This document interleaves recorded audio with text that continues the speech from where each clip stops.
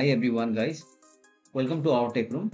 Today in this video I will show you how to format the code in Gmail.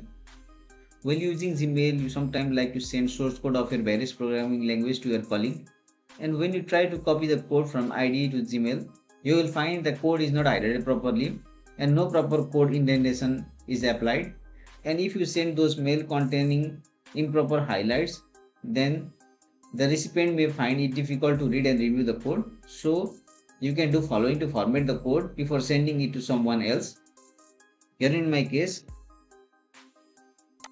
I want to send this piece of code snippet written in C# to one of my friends. So I just copy that and paste here. So you can see the code is not highlighted and no proper indentation is applied here.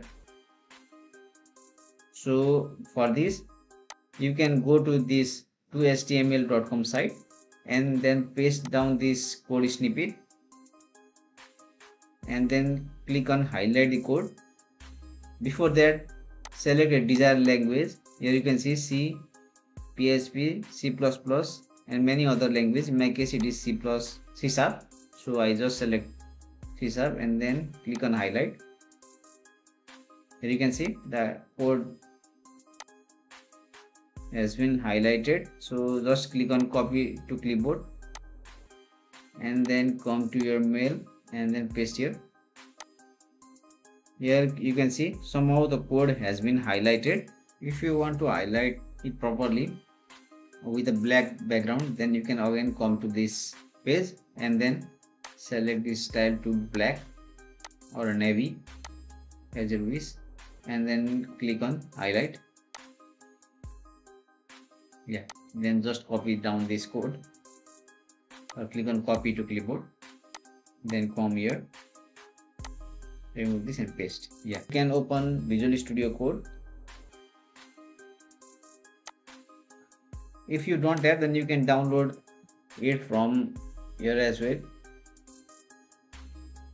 Download link, here you can find it, Visual Studio Code. You can download from this page.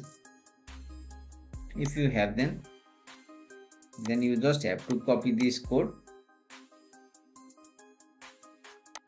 then come to this and then paste down here.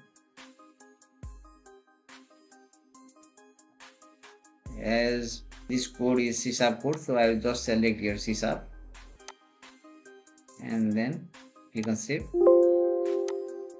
Here you can see the code has been highlighted. Here you can see the code.